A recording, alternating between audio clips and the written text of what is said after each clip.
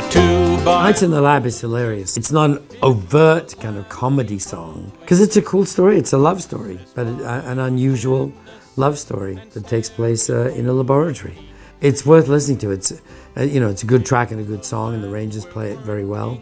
And that is one of the ones that Steve sings, which he doesn't sing that much, but he sings that song and sings it very well. Nights in the Lab, this is fun. I was working on a melody, and I started off writing these lyrics for it that were, I would say, generic, like corny, romantic thing. And I thought, oh, this is just too nothing.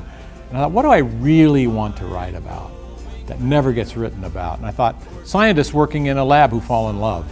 Because, love, romance happens everywhere all around us. It's not just, on sailing ships and, it's in very mundane situations, although I find a lab a very, very interesting situation. I have a great admiration for scientists, too. Nights in